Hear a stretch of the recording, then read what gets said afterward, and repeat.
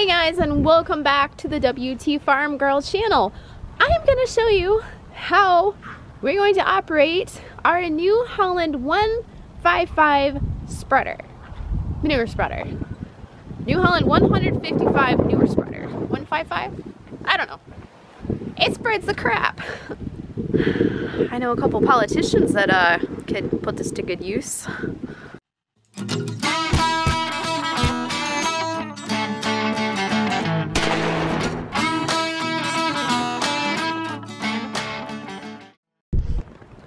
So we were trying to figure out how to engage the floor system.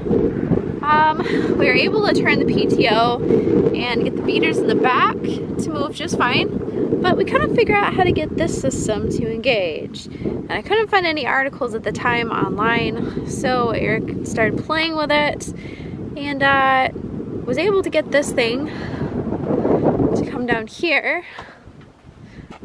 We'll go over that in a second. So this stuff started moving. We figured out that this will push on this, and this whole thing will break apart, and that'll keep that from engaging. It basically turns it off. So when it's in neutral, this right here will be apart.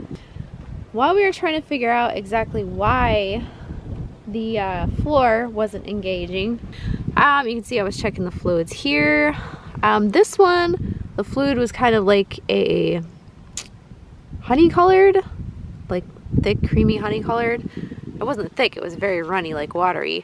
And this one was pure black, so I'm sure both of those need to be swapped out. But right now, I just want to figure out why this isn't engaging. I'm sure this thing right here is supposed to turn. So this was turning, and that was turning. But nothing in here was turning.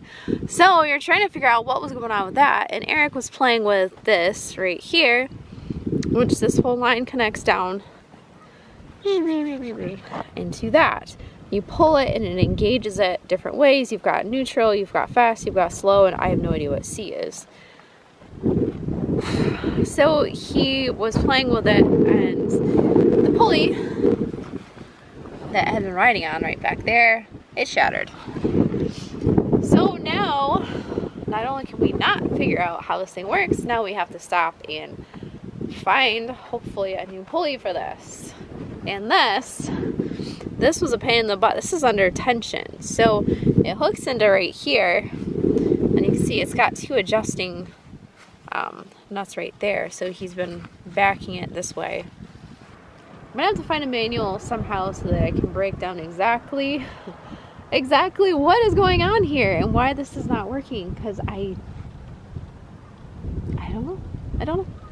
And again, in case you guys didn't catch it on the last video, the guy that sold this to us is in Florida. He could not pull it out of his barn. He could not show us how it worked. As far as I know, from what he said, it worked last year when he used it. But I don't know. Okay, after much trial and error, unsuccessful looking for manuals on the New Holland website, which I did kind of get. So here's a rundown on how the New Holland 155 or 145 manure spreader works. Let's start at the front. So we have C, which I figured out means clean out mode. We have fast, we have slow, and we have neutral. So this engages everything, and this will engage just the floor apron. It's called an apron. So this is what we're having issues with. Here's Eric's brand new pulley. He made that out of a wheel caster. He cut it in half, and then he beveled an edge in the center. So that's a good temporary hold. This doesn't really do anything other than trigger the mechanisms down there. So it's not a big deal if that's not perfect, as long as it's holding it. The right diameter, the 3-inch diameter. Right. Otherwise it would throw the... Yeah, that's true. So we were able to put this exactly back where it was. To get this wire off, Eric ended up taking this screw off right here, or this nut. And then this kid back off. We slipped this wire off. The back nut we left there so that we knew where to back into. So we've got two different sandwich plates is what I'm calling them, that engage with each other. Okay, we've got one right back here. That one right there will open apart, and you have to make sure that they engage back together in the right spot, otherwise you're gonna have some issues, which we ran into that. Over here is another one. Those two will sandwich together. And actually, these look like they're off slightly from each other. What's that? The ones back here, see how? Well, it falls into place when it spins again. It will fall back into place? Mm-hmm. And then these sandwich together here. So right now, my understanding is this is half speed. I don't know, I thought that this spacing was supposed to be the slower speed, but maybe not. That just doesn't make sense though. Like, I would think you would want it all the way shut, honestly. Alright, go flip the switch and we'll see what it does over here.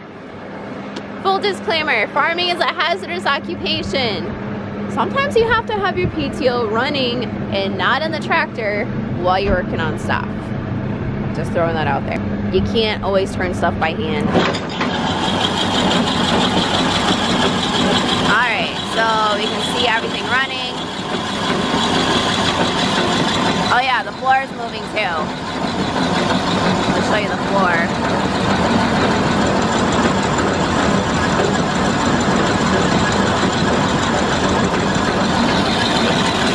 Alright, so you can see this. See this is moving.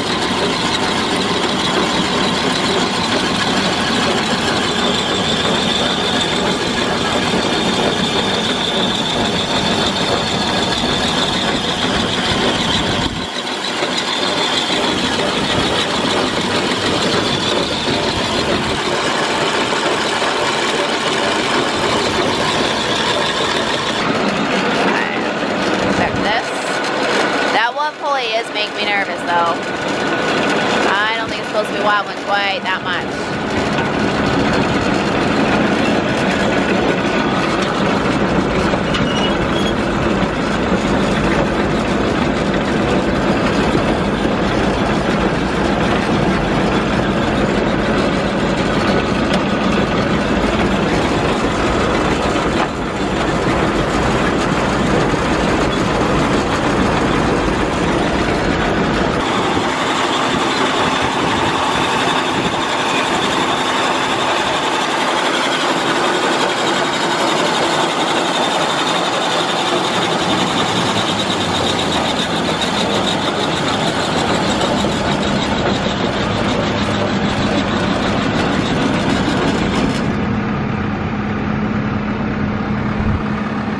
So I'm not sure what you're technically supposed to do with this. I don't know if you're supposed to have it attached to something as you're loading it. Probably the best idea. But we only have one tractor, so that's not an option. So one option is to put these car jack stands underneath the tongue here just to kind of help stabilize it. And I've got, oh, it's still over there. Yeah, I've got a block underneath that one. Keep it from rolling forward. Yeah, let's give this a shot. Alright, so Eric's gonna run the loader today. He's still home from work, so he figured he might as well get in there. He's really good with the bucket anyhow, so I mean I could bucket up some crap, but he'll get it done a lot faster. So besides, I can keep track on the tabs on the trailer and make sure it's not doing anything crazy.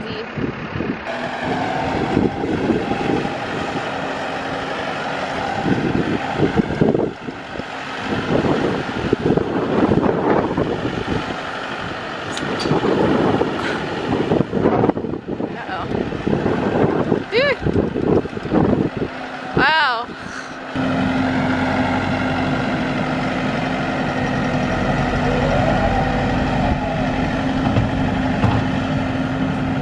Might take a couple loads.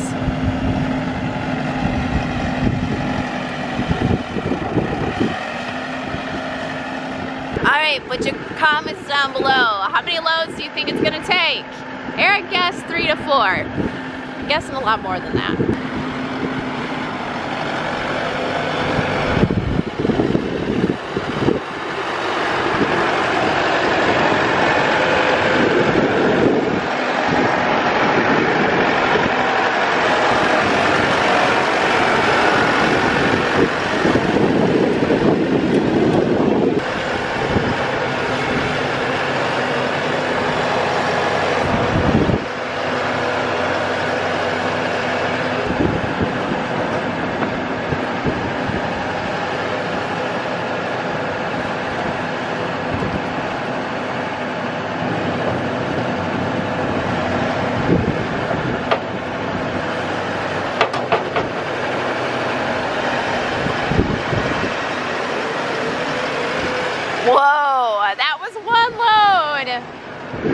Alright, also, how many loads do you think this is gonna hold? I thought that that pile over there was gonna like barely fill this thing, but apparently I might be wrong on that.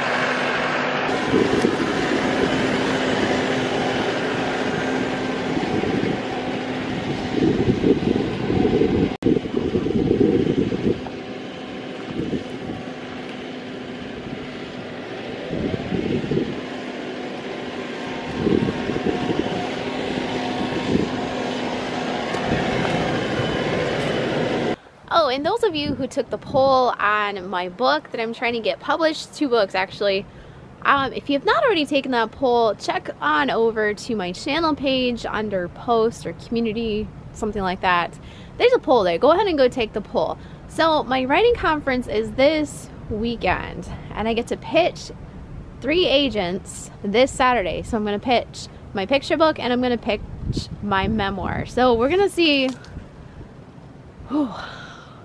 what's going to happen. So you guys get to stay in the loop. So Saturday is the day. Then I'll post another update in a video next week to let you know how the pitch went. Maybe it went great, maybe it went not so great.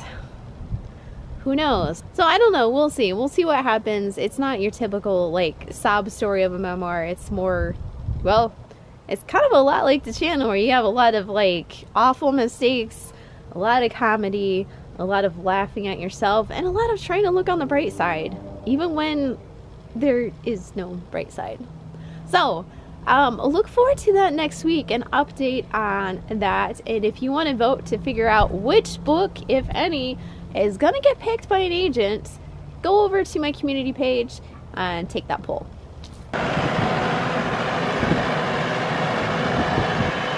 That's a big one.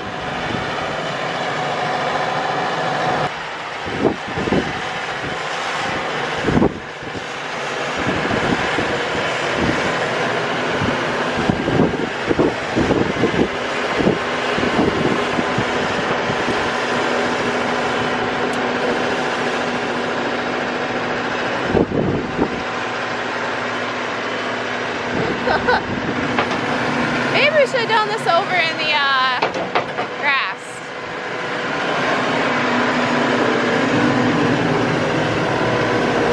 Wow. Man, oh man. I could load it up here a little bit farther if you want. Oh, yeah. Unless you want to just maybe try this. I don't know. It's going to be spilling out the back. You have to drive carefully. That gate would be nice to have, huh? Yeah. Yep.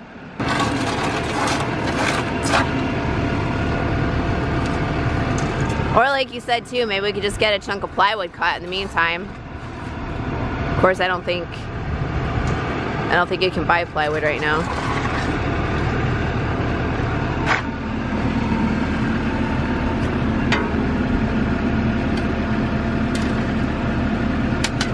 Yeah, I don't know if you guys can, I don't know if we can buy basic stuff here in Michigan. I've heard people going into, say, Lowe's, Home Depot, trying to buy different things, and they're basically turned away at the register saying, no, you can't buy that right now. So, don't know. Carl and Ginger probably like to follow you down to the field with us. Oh yeah, little dessert nuggets.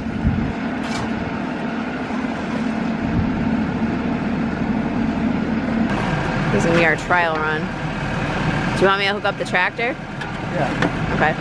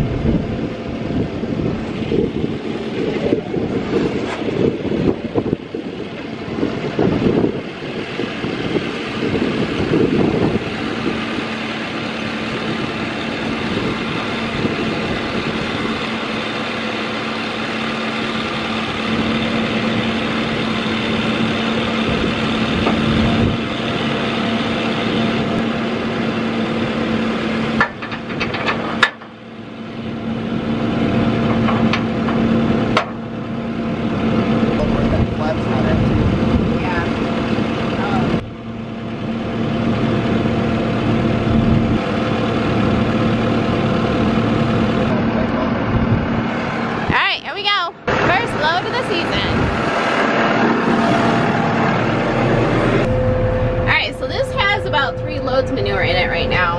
Ugh, I gotta adjust this seat because it's like really high. Can't really touch the floor very good yet. There, it's a little bit better. I'm gonna have to permanently adjust this for hay season. Alright, maiden voyage. I'm not sure how much I got on camera because apparently I wasn't recording. So the first throw out of the year, I did jump out real quick and check the tire pressure. The left side is a little bit low. It is 45 PSI, and it's supposed to be 105. The other side is supposed to be 65, and that one's down to 45. So I'm not sure. Not sure. I think I'm just gonna try and dump this off. Cross my fingers, it's gonna be okay. And when I come back, fill it. Because my tire gauge doesn't go up past 50, at least the one that I have in the tractor. These are some heavy duty tires. Alright, so my question is, the two tires have two different weight PSI ratings on them. The one on the left is 105, the one on the right is 65. They're also two different tires, so what are your thoughts? Should I go fill each tire according to the specs on that tire, or should they both be equal? I've never encountered this before, so, well, I take that back, I have. The hay baler has two different tires, but that's a little different. It would really suck if I got a flat with this thing full of manure. Yeah. We're not gonna think about that possibility. I think I am gonna try and go around this mud. I'm still going really slow. Like painfully slow, but that's okay. Normally I wouldn't bother going around it, but because that tire is soft, I don't want to stress it too much, so I'm just gonna skirt it. Alright, so I am literally shaking right now. I know it's so dumb, but I've only got just a little bit. It's like I gotta make it count. Are you gonna get the back end? You know, no. Wait, well, you said the back end, so I was trying to get the back end. Are you guys complaining? Okay, so, yeah, just try not to get the camera too close. Although it'd be funny if I hit you in the face, because then it's all gonna fall into your helmet and you're gonna Do it if one hit the screen. It'd be like that racing game on TV. You know where the mud hits the screen? No, I don't know that. Okay. Oops. I didn't have you in focus. I was kind of down like that. Oh yeah, it tends to do that really bad. Okay, so let's see. I'm gonna start slow and then kick it up into gear. I just don't want to jump the. What do you do at 540 RPM? I'm gonna have it pretty low. What gear is the tractor gonna be in? I think I'm gonna go in B4. That's pretty fast. Well, it's 5.7 miles an hour, 5.8, something like that. At 540 RPM? Oh, I don't know what RPM it is, because it's an adjustable RPM, so I wasn't really Well, the watching. faster your RPM, the faster the tractor's gonna go. Right, I'm gonna keep it slow, because I don't want that RPMs going too fast and taking this stuff out super fast. So I'll watch it Well, as I can. the faster that you go, the more those beaters are gonna spin. That's true. So it'll fling it better. The first load's gonna be a trial and error for sure.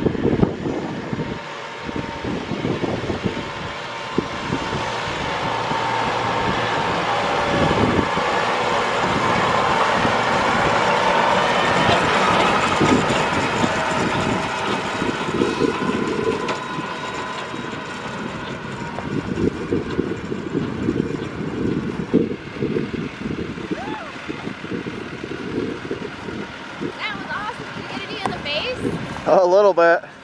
A little in the mouth. I think I had this on though. Actually, I can see some stuff in your screen. Was there? What RPM were you doing? I did push it up to 540 because it seemed like because it has the slower speed on the push gate, the apron, I guess it's called, push apron. So it seemed to do just fine, and it was going very slow, which is what I wanted. I wanted to go nice and slow. I was surprised, honestly, how much it was flinging still. Well, I think with this type of manure, that catch pan would help a lot because a lot of it is not getting the beaters, you know? Oh. It's just kind of like sifting out the back. But I think it'll be okay because we haven't had any decent hard rains out here yet. So if we got some good rains, it would pound it into the ground and finish breaking it up. So yeah, let's go get another load. We're definitely gonna need several loads in order to get this field covered. But yeah. At least if we can get half the field, you can kind of see the difference. Right, right. And I know kind of which areas of the field struggle anyway. Like this, I started with this far end because it tends to be a lot thinner. The soil tends to be a little bit. What if we did poop on one half and chemical on the other half? Yeah, that's an option. Do that. As much as I don't want to have to pay for chemical fertilizer, but it'd be an interesting experiment for sure. I also want to take soil samples too, which I still have to do. Yeah, so I'm liking it. I just need like a lot more poop. All right, time for round 2. So here we go. Oh gosh, that was not good.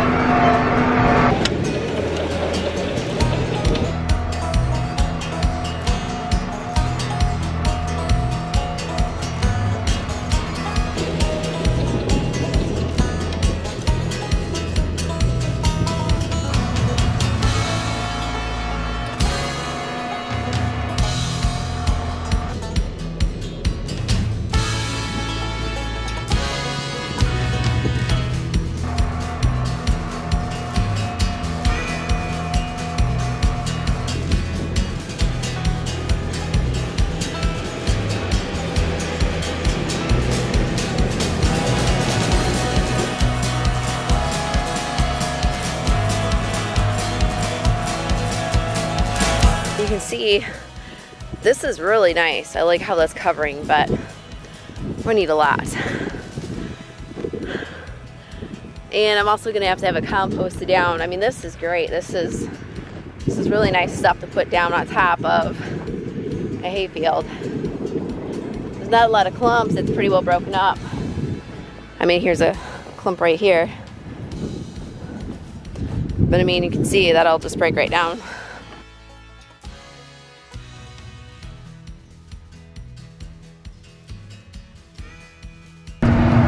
Thanks for watching, guys. I hope you have a great week and a great weekend. And again, stay tuned for the hopefully exciting announcement about how my writers conference went this weekend. Fingers crossed, I'll let you know in the next video. So take care, and thanks again. Love you guys. Bye.